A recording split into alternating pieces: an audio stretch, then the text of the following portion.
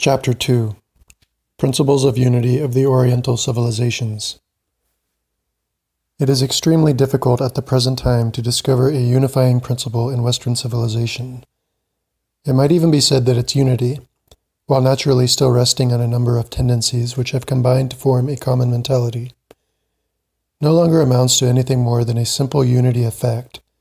as lacking in principle as the civilization itself. This has been the case ever since the severing, at the time of the Renaissance and the Reformation, of the traditional bond derived from religion which provided the essential principle we have in mind, and which gave to Western civilization in the Middle Ages its characteristic form of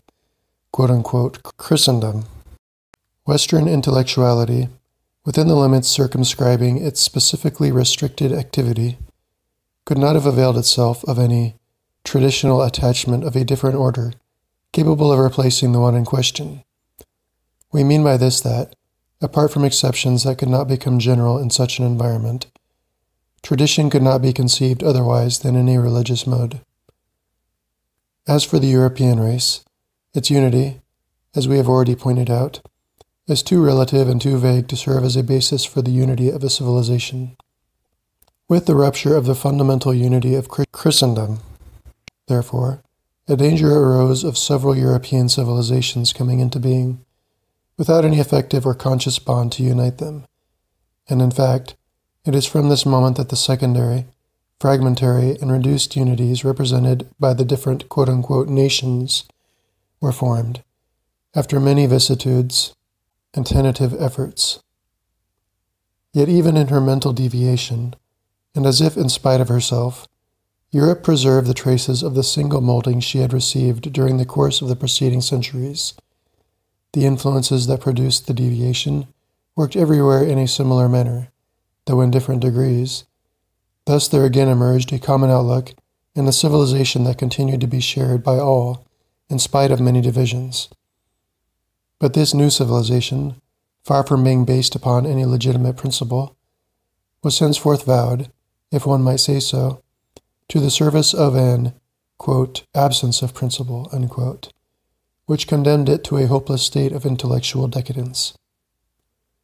It might justifiably be argued that this was the price that had to be paid for the material progress towards which the Western world has been exclusively tending ever since.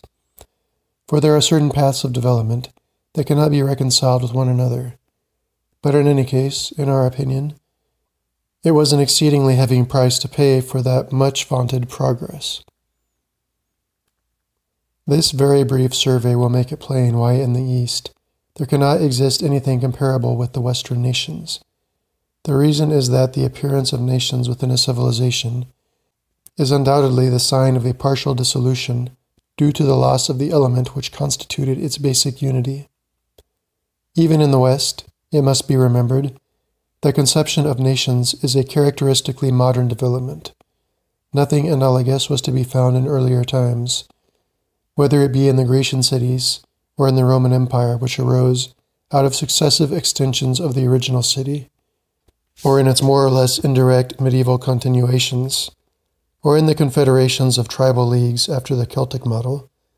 or even in the states organized hierarchically on the feudal pattern. On the other hand, what we have said about the former unity of quote-unquote Christendom,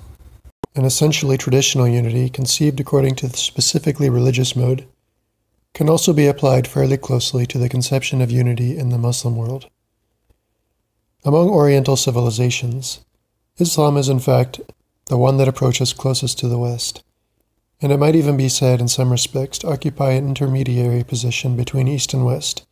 as regards its characteristic features, no less than geographically. Furthermore, its tradition can clearly be considered under two quite distinct modes, one being purely Oriental, while the other, which is the religious mode properly so called, is common both to Islam and to Western civilization. Moreover, Judaism, Christianity, and Islam appear as three complementary branches of a single body or tradition, outside of which it is indeed difficult to apply the term quote-unquote religion correctly at all. That is, if one wishes to preserve any precise and clearly defined meaning for it. But in Islam, as we shall show later on, This purely religious side is really only its most external aspect. However that may be, taking its outward side alone into consideration for the moment, it will be seen that the whole organization of the Muslim world rests on a tradition that may be described as religious. It is not a case, as in present-day Europe, of religion being one of the elements of the social order, but on the contrary, the entire social order forms an integral part of religion, from which all legislation is inseparable, since it finds there both its principle and its justification. This is a point that has unfortunately never been grasped by those Europeans who have come into contact with Muslim peoples, with the consequence that this lack of understanding has led them into committing the crudest and most irretrievable political blunders. But we do not intend to spend time over these matters and merely mention them in passing. We can, however, usefully make here two additional observations. Firstly, the conception of the caliphate, which alone could provide a possible basis for a really serious quote-unquote pan-Islamism, is in no wise to be assimilated to any form of national government whatsoever, and it is moreover well calculated to baffle Europeans, accustomed as they are to seeing an absolute separation, and even an opposition, between the quote-unquote spiritual and the quote-unquote temporal powers. Secondly,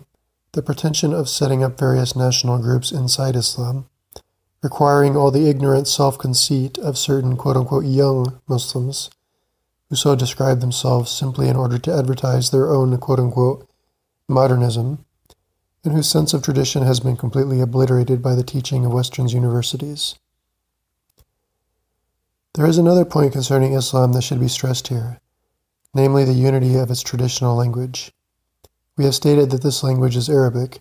but we must make it clear that by this we mean scriptural Arabic,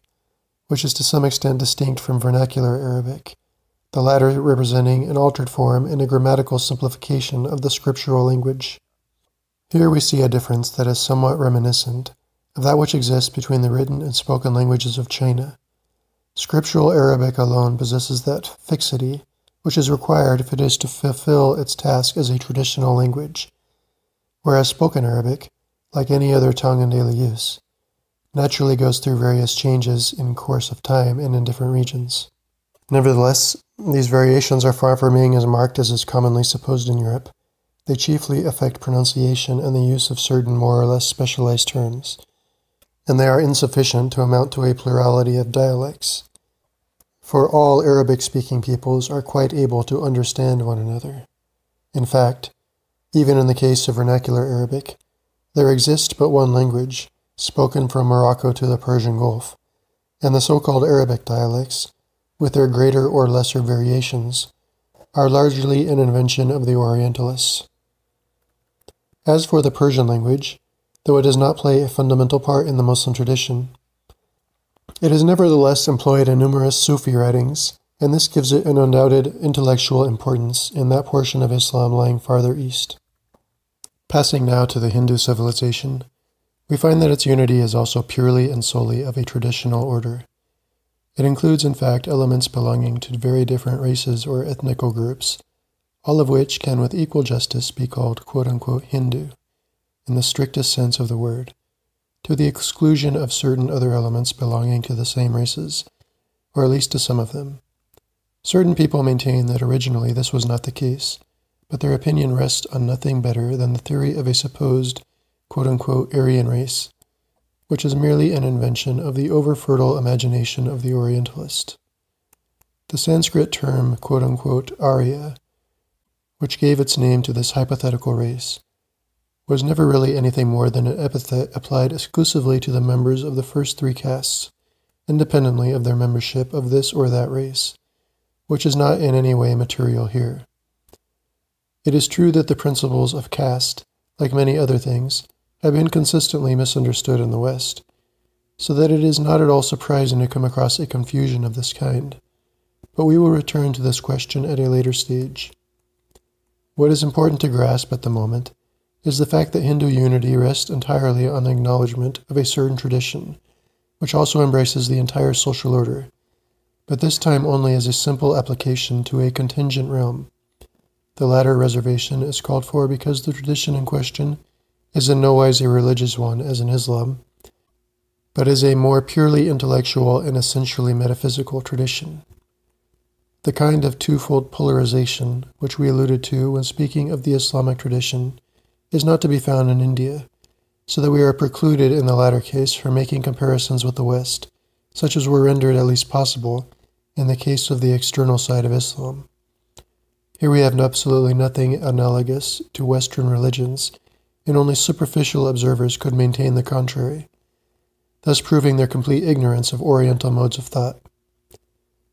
As we are about to treat of the civilization of India in some detail, there is no point in going further into the subject at this moment. The Chinese civilization, as we have already pointed out, is the only one the unity of which is essentially, and in its very nature, a unity of race. Its governing feature, in this respect, is what the Chinese call Zhen, a conception that can without too great inexactitude be translated as, quote, solidarity of race, unquote. This solidarity, implying both a perpetuity and a community of existence, is furthermore identified with the, quote, idea of life, unquote, which is an application of the metaphysical principle of the, quote, initial cause, unquote, to existing humanity,